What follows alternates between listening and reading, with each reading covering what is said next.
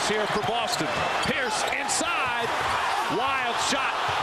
Rebound taken by Aaron Williams. Stolen by Rogers. Inside and a foul.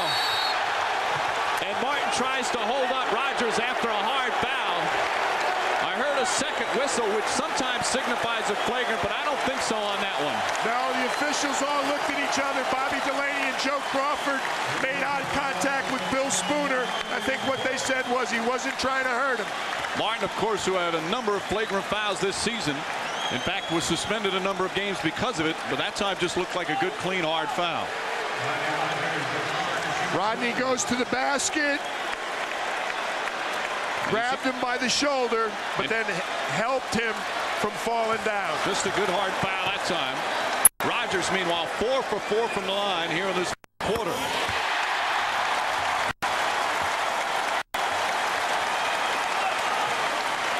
The turnover caused the play right there. Now Rodney Rogers comes in. Kenyon Martin reached out. You've got to allow a little slack in the playoffs. Rogers now 20 for 21 from the free throw line in the postseason, and it's a 6-point game.